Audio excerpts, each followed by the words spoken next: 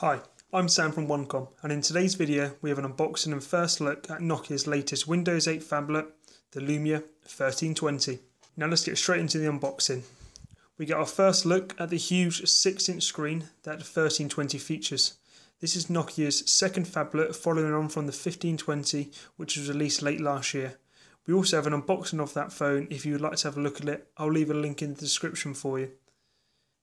Next we have the standard document from Nokia, a pair of Nokia earphones, a 3-pin UK wall adapter, and finally the micro USB to USB cable.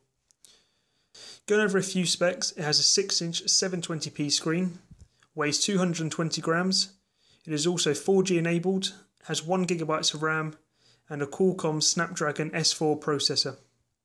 When it comes to the button layout, the Lumia 1320 uses the same design that we have become accustomed to on the Lumia range.